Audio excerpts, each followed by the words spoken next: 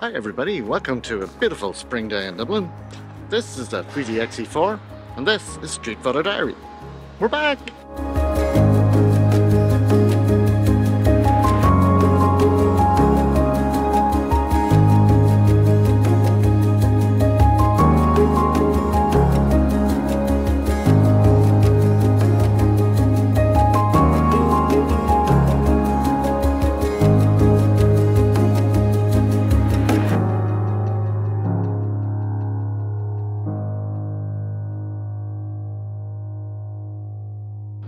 So, I've actually been trying for a while to get hold of a X-E4 and I've actually been surprisingly difficult to get here in Ireland because of shortages. But I finally got one a few weeks ago and so far I'm pretty happy with it. But what I'm trying to find out is this going to replace my Sony A6000 as my preferred street photography camera? So, let's find out.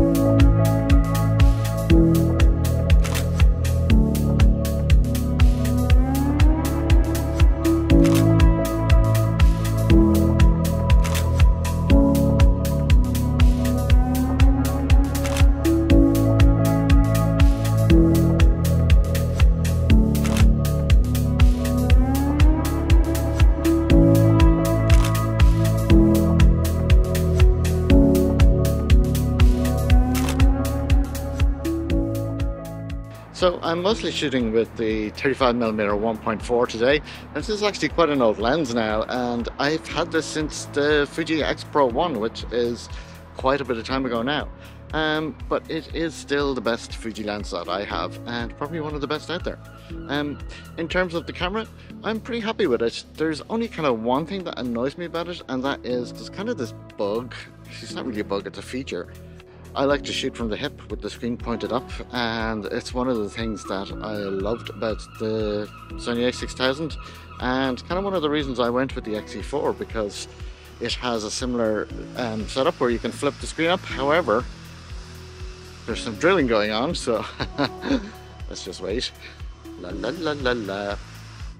So yeah, so one of the things I like about this is to be able to flip the screen up. However, if you hold it too close to yourself, the image reverses, because it's the same mechanism that allows you to flip the screen forward, and unfortunately the problem with that is whatever sensor they have in the eye, that actually causes the display on the screen to flip upside down, and that's really annoying. Okay, so back in the studio because that was turning into a bit of a disaster with the noise and the drilling and everything. What else about the X-E4? You know, it's a nice compact camera, and that's kind of one of the things I look for in a street photography camera. It's very well built, the image quality is great. I mean, the Fuji image quality is pretty much a known commodity at this point. So in terms of settings, I generally shoot in aperture priority, and what I've been doing is I use auto ISO and set the minimum shutter speed reasonably high to about 250, and then if I want to override that, if I'm still getting a bit of blur, what I'll do is I will just manually set it on the camera because you've just changed the dial. So yeah, so I mean, this isn't a full review or anything. I just kind of wanted to give you an overview of what I thought about it for shooting street photography. It's been perfect. I haven't had any issues with it whatsoever, like I said, apart from the flip up screen thing. But yeah, so I mean, I don't know what to say. It's a good camera.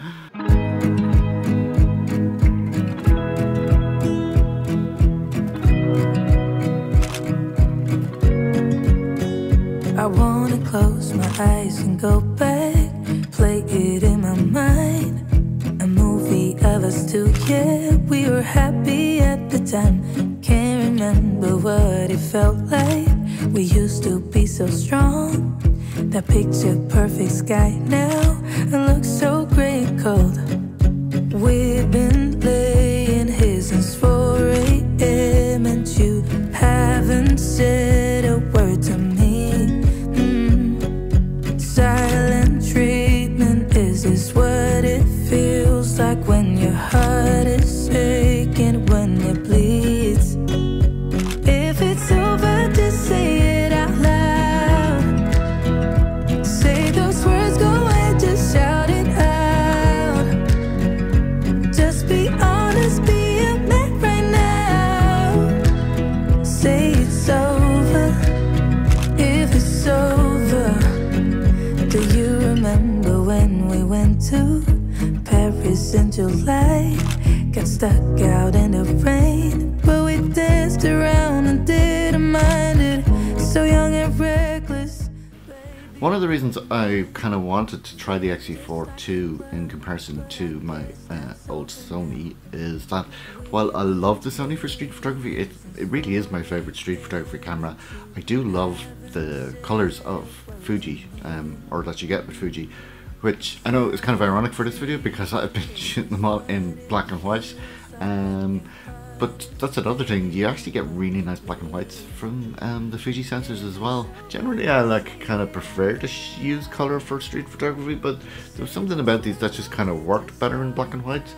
And I think it's kind of, when you shoot in black and white sometimes, there's an almost abstraction from the scene that makes it look more kind of that you're creating more of an artistic interpretation of what you're seeing rather than it being more documentarian, which, you know, it's kind of one of those arty things that most people don't even bother thinking about on a daily basis.